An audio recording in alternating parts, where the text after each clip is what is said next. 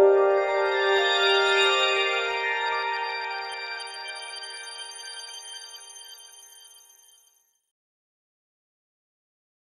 guys, welcome back. Hope that you've all had a really good week. So a couple of things before I start. Today we're doing Why Are They Ignoring You? So this is for all my ghosted followers, or those that are just kind of, they've retreated, or they're giving you a little bit here, a little bit there, blowing hot and cold. So we're going into the inner workings of why that is happening. But first of all, I need to let you know that this Saturday I am at Lovetarot football ground sponsoring their biggest match in the FA Cup. So if you want to come say hi, I will be at the Lovetarot football ground. Also, there's going to be some TV cameras there because they're shooting a documentary that's coming out in November.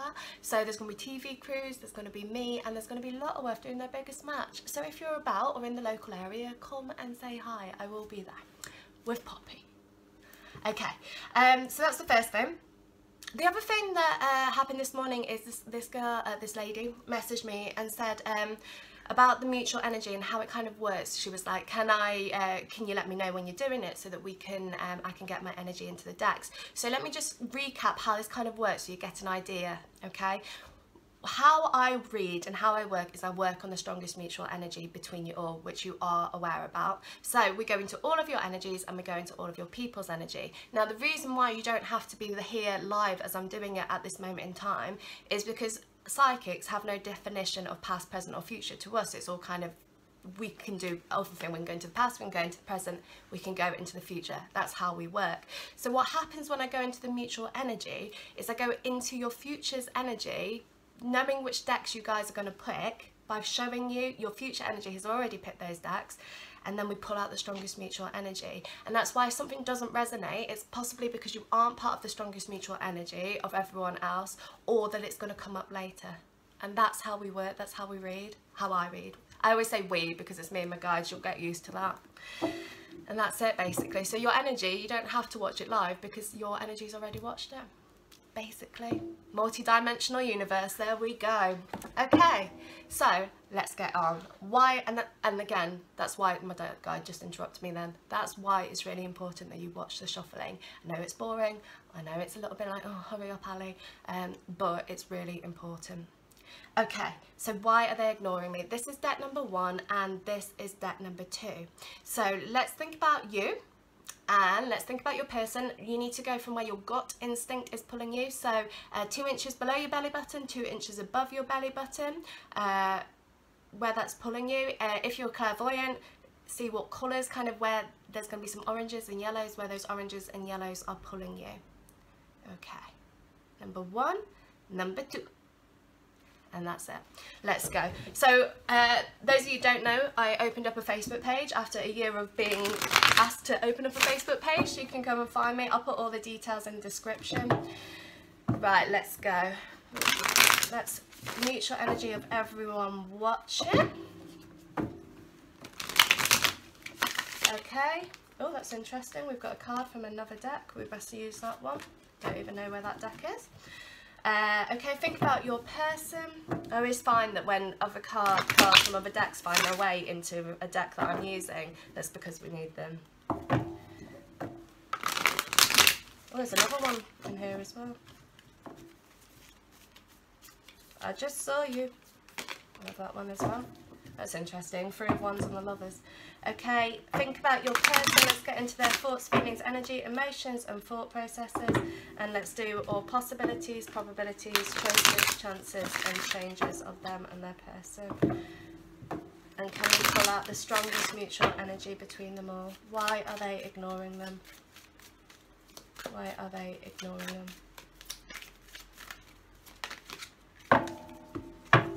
Why are there people ignoring them? Why are we being ghosted? Okay, 3. Oh, there it is. Temperance, you know, it's the card. I love my tarot decks, but it's the one card that I just go, oh, it's always the not quite yet. Let's keep balance. Let's stay focused. And when you want to know why someone's ignoring you, when you get temperance, you're like, it's not yet. It's not coming yet. As your collective energy. Why are they ignoring them? I will get a collective timing for you, but remember, if you want your individual timings, to just drop me an email. I do half-hour videos, 15-minute videos, and I do single questions over email for $11.11. Why are they ignoring those watching? Why are the people watching being ignored? 1, 2, 3. Do you want, how many do you want? 4. Okay. So the first thing that's kind of happening in my right ear is I am getting a song, and I'm getting Chase and Status, Time. I think it's Chase and Status with Delilah. Time. If you can find the time to give your love to me, just drop me a line and tell me where you'll be. And then it goes on that if you can't find the time, then cut me loose, because you don't have the time, you don't have the patience.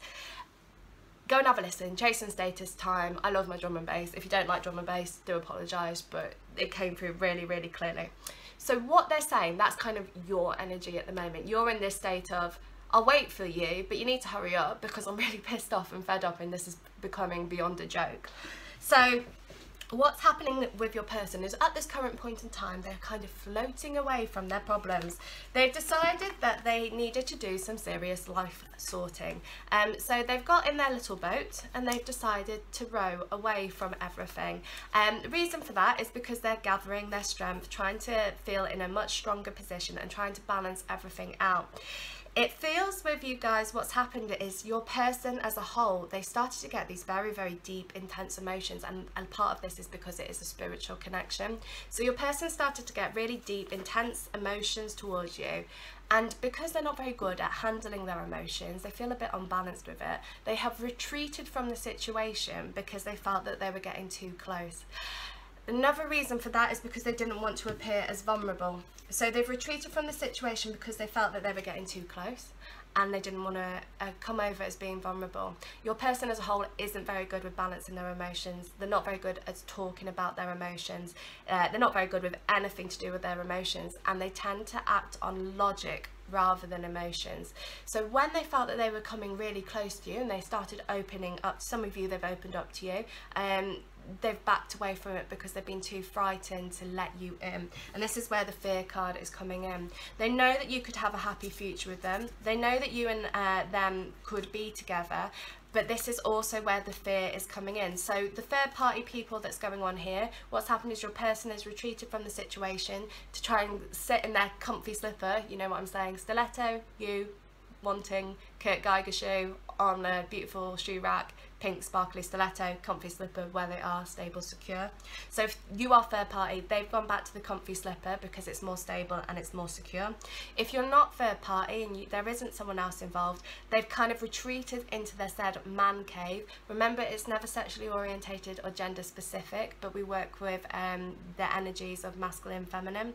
So you could be homosexual and two ladies, and there's still going to be a masculine, feminine energy, vice versa for all kind of situations, which is why it's never sexually orientated, gender specific, but there's still a masculine and feminine energy. So your person has retreated into said man cave to process what is going on. When they're in the man cave, your person isn't very good at communicating with you, so they go into hermit mode. And anyone, and it's not just you, they go into this hermit mode, you try to communicate with them, and it's like you're hitting your head against a brick wall because nothing is being said to you. They're just kind of blanking you. Now what they could do, what ideally they would say is, I will be back later, but they don't. They just kind of ignore it. And the reason why they ignore it is because they're also keeping the door open for you. So if they said to you, oh well, this is going on and my head is everywhere and I've got all this and I'm feeling really burdened by it all, you're going to say, okay, what, why, you know, what's going on? And firstly, they'd have to explain to you what they're feeling, and again, remember, that makes them feel vulnerable. And secondly, firstly, it would make them feel vulnerable, and secondly, they just can't communicate while they're in this box. They don't want to. It's just not who they are, and they're not very good at it. They've kept the door open. They haven't told you any of this so that they can come back to you at any point in time. They can just drop you a message to see how you are. So this is why they're kind of ignoring you at the moment. Fears of being vulnerable, fears of feeling a little bit stressed out from the situation, going away into the man cave, think it all through, work out what they're doing, where they're going, floating away from all their problems, keeping their door open to you, and then they will come back towards you. There's also an ending of a cycle and the beginning of a new one stepping in here. So whatever you guys have been doing, there's definitely a need to break the chain, or as the Khaleesi would say, break the wheel. So there's a need to break the wheel in this. The cycle's kind of been going round and round and round a little bit for a lot of you. You've been feeling like you're stuck in a catch-22, that this situation has been happening a lot, and it's time that this situation doesn't happen again. So we need to kind of talk through breaking that cycle, breaking the chain. Now all of that is going to be very individual depending on your circumstances, so if you want me, just drop me an email and we can look at that. As a whole, what you could do is kind of gauge their energy that they're putting onto you. So when they communicate with you and they open up, let them take the lead on the situation. So they'll be like, hey, what's up? And you can be like, hey, what's up? If they start talking to you about emotions, then you can reciprocate it. If they don't talk to you about emotions, try not to push them, because you'll push them back into a corner and you'll get them back on their boat and they'll start floating away. So whatever energy they kind of throw on you, let them take the lead with it. Follow, echo the energy back. Okay, there's also Spirit saying with regard to the echoing, there's also an element of mirroring here. So you're thinking, let's do you're always on this side, so you're thinking they're never going to speak to me again, what have I done wrong? And they're thinking, if I speak to you too soon, I'm not gonna be able to communicate with you where I feel like it's going wrong. You know, that's kind of their energy. That you're thinking, would you hurry up and get in contact? They're thinking, if I get in contact too soon, I'm going to end up pushing you away because I'm not ready. You're thinking, you're just a bit of an idiot, would you just hurry the F up? And they're thinking, don't push me, I need time to work this out, and then I can come back to you full steam ahead. And it's that kind of echoing energy. You know, people say mirroring, it's like, oh, it's the same thoughts. It's not the same thoughts. There's a lot of things going on. Spirit also saying that it's important that your actions marry up with your words with regard to your person. So if you are saying to your person, I'm going to give you space, I'm going to give you time, but you're texting them 20, 30 times a day, your actions are not meeting your words, and that is another reason why your people will be pushing you away. So just be prepared for that. Just kind of watch your actions, watch their actions, and let them take the lead on it to move it in the right direction. So from this kind of we're floating away, roughly in about 2 to 3 months for the majority of you. Again, individual timings we can do in individual readings, but your collective timing, this is when your person is coming back to you with an offering. Now we've got the King of Cups, which would say, I don't work with astrology and star signs, main zodiacs, because I find it very, very generic. I believe in astrology and the astrological charts, but zodiacs, it's very airy fairy. You need the deeper inner, your planet was here and this planet was aligned and this one was in retrograde. You need all of that. So if you want to work with the astrology of it, that's fine. You've got water signs popping up, but for me it doesn't, it works on your mutual energy. So they will come towards you with some kind of offering. The cards are kind of suggesting that it's going to be a more heart-based offering, but your person is going to do it again with their actions, not their words. So when they do get back in touch with you, which they will, when they do get back in touch with you and they stop ghosting you, pay attention to their actions and not their words. Anyone can tell you that they love you, but your people have got to prove it to you, okay? And because they're crap at talking about their emotions anyway, by paying attention to their actions, you'll be able to gauge more of what is actually going on in the situation. So an offering is going to be made, a heart-based offering is going to be made to you. And this is where you've got a more stable new beginning stepping in, but you guys will have to stay in your power. So you need to stay in your Queen of Swords energy, you need to stay in your bitch energy, you need to stay in your power energy. If you step over into this kind of Queen of Cups energy, into the emotional energy, what will happen is the same situation is going to start cycling around. And like the Khaleesi said, we need to break the wheel. So you need to break the wheel on it by standing in your power. So the time that you guys are not in contact, try to keep your vibration as high as possible. I bang on about manifesting. It only takes 17 seconds for your thought to manifest. If you want your manifesting plan doing for your individual situations, give me a shout so we can get it all moving in the right direction. But as a whole, keep yourself distracted from this lower frequency. You know, act as if your person has already messaged you. go into that energy. Something that you could do is, this is a bit sneaky, this is off Eric Ho. I got this from Eric Ho. He's really, really good. If you haven't gone and checked him out, go check him out. ERIC space HO. He talks about, you could save your friend's number in your book, in your phone, under their name, and get your friend to text you something as if they've already done it. Okay, so that's kind of building that energy up. It's getting as if they're acting, it's acting as if they're already in your life.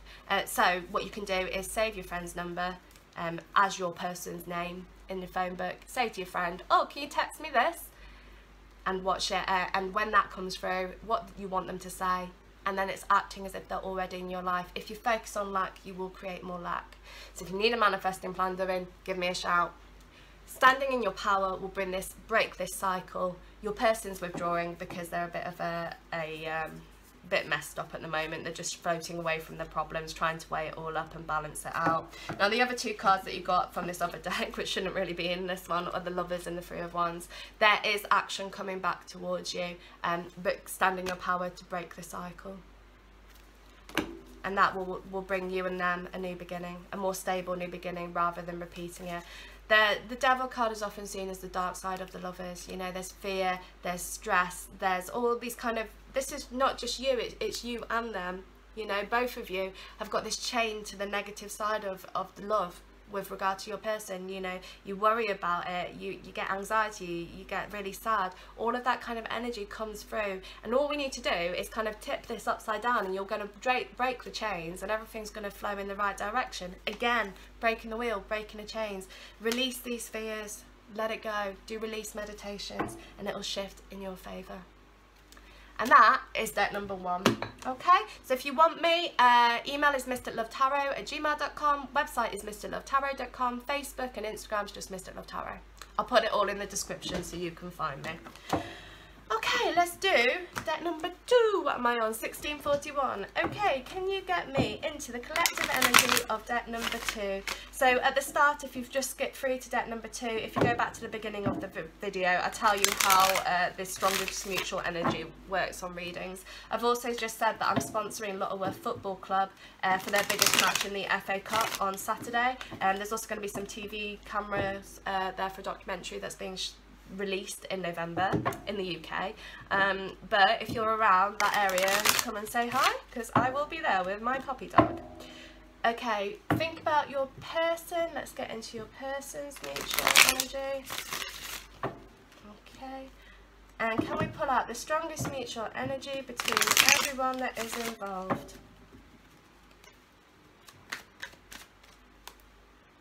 Okay, Spirit just said really, really clearly, take a step back and watch it unfurl. Stop trying to push it before it's ready. I was thinking, I started hearing a song, and then my guide just stepped in and said that. Why are they ignoring them?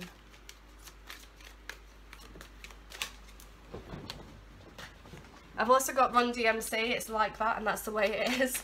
The reason why they're saying that is because, again, at this moment in time, you're feeling like something has to, you know, you're trying to control it, you're feeling like something has to move, something has to shift, and instead of focusing on where you are at this moment in time, you're focusing on the future, or you're focusing on the past. Bring it back into the present moment. The Dalai Lama said if you focus on the past, you've got depression. If you focus on the future, you have anxiety. You need to focus on the moment, and that's why you're getting Run DMC. It's like that. That's the way it is. Focus on where you are at this moment, rather than living in the past or future, because you'll just manifest negativity coming kind of towards you if you've got that anxiety or that depression. Why are there people ignoring them? Why are there people ignoring them? Why they're being ghosted? Oh, here we go. Here comes the postie. Why are they being ignored? 1, 2, 3, 4.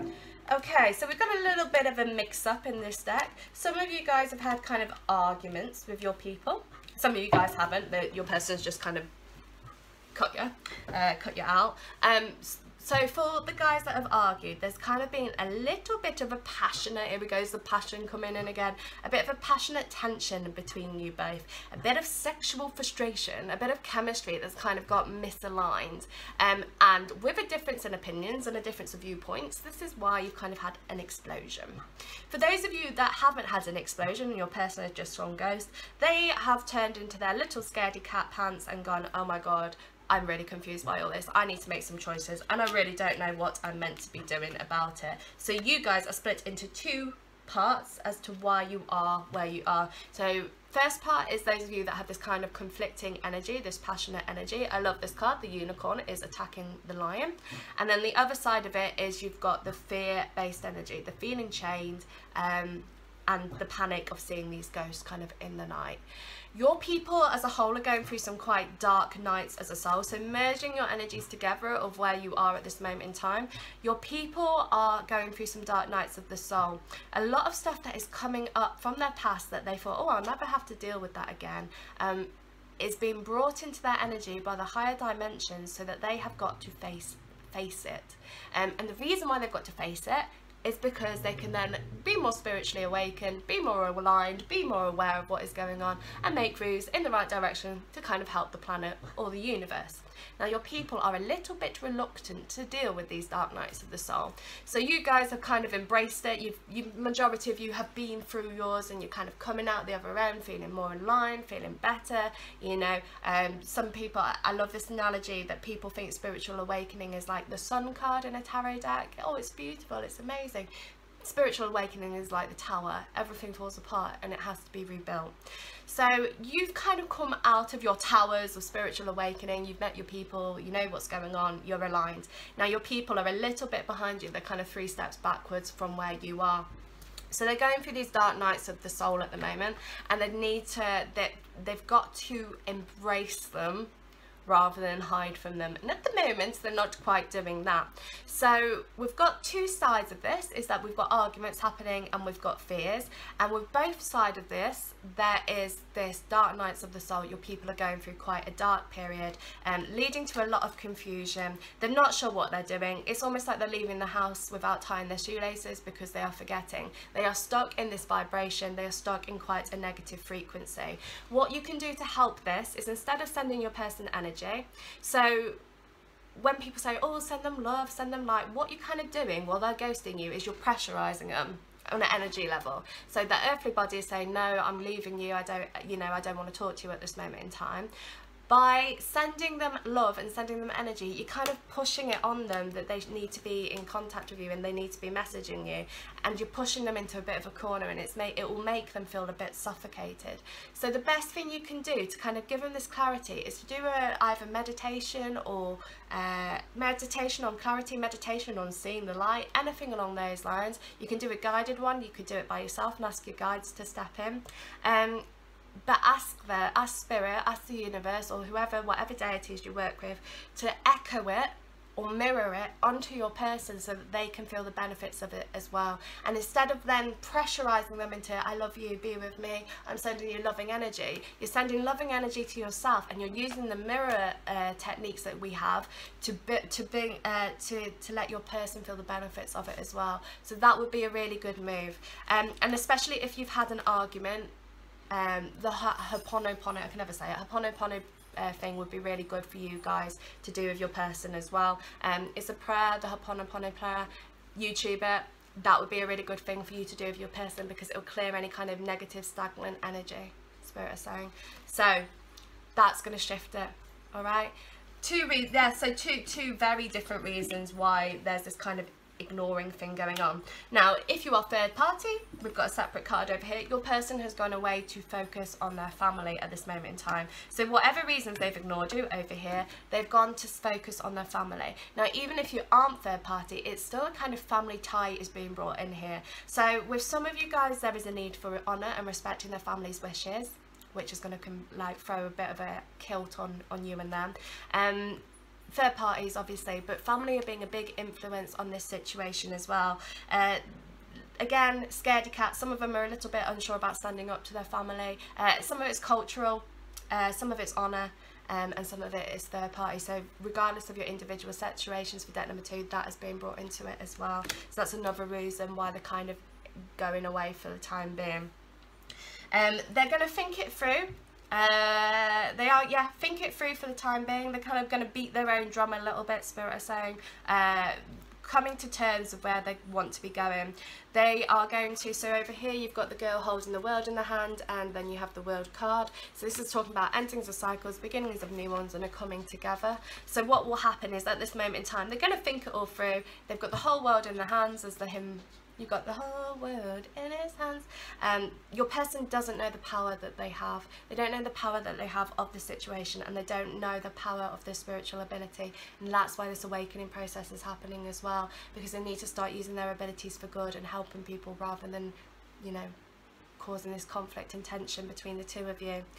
So you're kind of on the sideline looking a bit pissed off. They're holding the world in their hands. This will be you. This will be them holding the world in their hands. And over here you've kind of got Spirit just filling in the gap, trying to support them, saying, you know, come this way, beating the drum, come this way, come be awakened, come be guided. And you've got the cross over the top of it for, you know, spiritual energy, Christ consciousness. It is this awakening process, and it is these dark nights of the soul. Once they've come to terms of that, you've still got the two swords kind of crossing in the middle, and they'll be like, I'm not making a choice on it yet. But then that choice will be made. They're going to turn the cross into heart-based energy, and that heart-centered movement is coming towards you. There is going to be an offering made of love. They will still have a little bit of a mask on. You know, with the potions over here, you got drink me and you had eat me, didn't you? And one she would get really small, one she would get really big. It's that kind of energy. They don't want to come over as feeling a little bit of a wet blanket or a soft blanket or whatever you want to say. They're going to be kind of putting on this mask of, oh, I've been really good, how are you, how's things going? But underneath it all, the reason why they will be getting in touch is because their heart center energy is pulling you that way, pulling them towards you. This spiritual awakening is happening. They're going to have these kind of dark nights of the soul, grieve a lot of the energy which is still stagnant in their own energy, and come out the other side, making movement towards you with the Knight of Cups and the Lovers. So heart-centered energy towards you, and the chance of the two of you being together. Period of transformation. So you guys, your people are transforming their energy at the moment. Multiple reasons why you guys aren't in communication: family, arguments and fears, basically, in short. Spiritual awakening, dark nights of the soul, things starting to shift, cycles coming to a close, a new cycle beginning. They're going to wear a mask, but they will come back to you with heart-centered energy, and there's the potential for the two of you to kind of come together. So at the moment, yes, you are being ignored, and those are the reasons why, but with time this will shift in the right direction if you do not pressurize them. Okay, so whether it's on an energetic level like we spoke about, whether it's on an earthly level and you keep texting them, please just give them some space, because if you hound them, they're going to push you away, and they're going to push you further away than you want to go. That's a song. I just got a song then. I don't know the lyrics of that, I don't actually know what song it is, but it was something like, you pushed me further than I ever thought I would go. Yeah, it sounded like that. It's definitely a song. It feels like it's a male singing.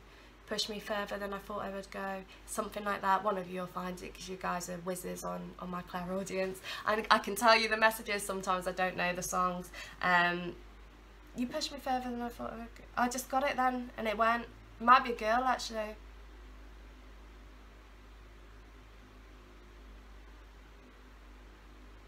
No, it's God of Wine by Third Eye Blind.